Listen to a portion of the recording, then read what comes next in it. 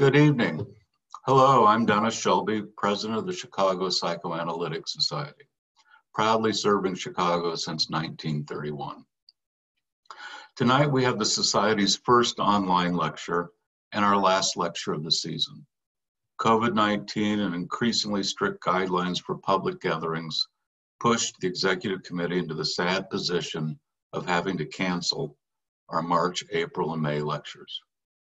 But we could not bear the thought of the Society ending the lecture season in silence. Tonight we bring you our final lecture, which will focus on a work by Marian Tolpin that has not received the attention it deserves. Her 1997 paper, The Development of Sexuality and the Self. Now, Marian lived a long life from 1925 to 2008. I mention her lifespan because it says something about her professional development. Marian went to medical school when only a handful of women were admitted, and she did hint that she learned to hold her own as she did internships and residencies surrounded by young men who did not quite know why a woman was there in the first place. Marian's contribution tended to be an expansion, a filling out, if you will, of the work of Heinz Kohut. Connie Goldberg felt Marian was responsible for establishing Kohut's baby, a very different conceptualization than Freud's or Klein's baby. The Chicago Psychoanalytic Institute was her analytic home base. She was sought after as an analyst, supervisor, and teacher. Many people look forward to the annual self-psychology meetings, wondering what Marian was going to contribute. As for tonight's topic, for many years I've taught courses on sexuality, gender, and orientation. Papers roll on and roll off the syllabi. This paper has remained a required reading for 20 years. The paper is rich in forward-thinking and takes a radically different approach to the topic than other authors of the middle to late 1990s. It is an egalitarian approach, far ahead of its time. Psychoanalytic works on sexuality tend to focus on perversions or what went wrong, leaving an empty space for what constituted, if you'll excuse my language, normal sexuality. Tonight we are joined by Marian's son Jim, her niece Lynn, and later in the evening her daughter Maria. We thank them for gathering and participating in tonight's lecture. On to the program. Two analysts who supervise with Marian as candidates will present their thoughts about her paper. Our format tonight will be Lucy Freund will introduce our speakers. She will then respond to their thoughts. We will then open up the discussion to questions from the audience. We have a large group participating tonight. You may have noticed you are muted upon entry. When we come to question and answer period, please use the instant message feature. We usually end society meetings with a social hour and the opportunity to speak further with the speakers. Tonight, we invite you to stay online, grab your favorite beverage, and continue the conversation.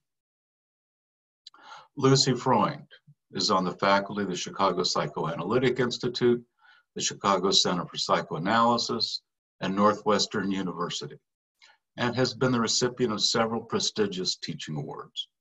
At CPI, I would describe her as a beloved colleague and a solid reputation of being a good person. She received her master's and doctorate from the University of Chicago in educational psychology with a concentration in clinical psychology. She has presented several times at the International Association for Psychoanalytic Self-Psychology and published in Journal of that association. I'll turn the program over to Lucy. Welcome everybody to our group tonight. I'm going to introduce Thetis and then David, and then they will give their talks right after I finish my introductions. Thetis Cromie is a graduate of the Chicago Psychoanalytic Institute, the Institute for Clinical Social Work, the School of Social Service Administration, and the Divinity School of the University of Chicago. She is on the faculty of the Chicago Psychoanalytic Institute and is on the faculty of the Clinical Psychology Institute of Chengdu, China. Thetis has published a number of papers on clinical and theological topics with intriguing titles. Highly relevant to tonight is one entitled Supervision with Marian Tolpin, The Total Transference. I should add that this paper has found its way onto many self-psychology syllabi. As illustrated in her biography, Thetis is involved with many of the major clinical centers in Chicago and also in Chengdu, China. Her rich education in clinical work, as well as her work in the ministry, has given her a solid and ethical background from which she has done superior work as an analyst, supervisor, and teacher. Thetis and I served as co-chairs of the Evaluation of Learning Committee for a number of years. We complemented each other. I think this is a particular form of a twinship, wonderfully. Thetis was empathic with the candidates and their anxieties about their performance, but also held to the standards espoused by the Institute. As co-chairs, Thetis and I spent many phone calls deciding who would volunteer to lead up any of the colloquia and what people would read papers.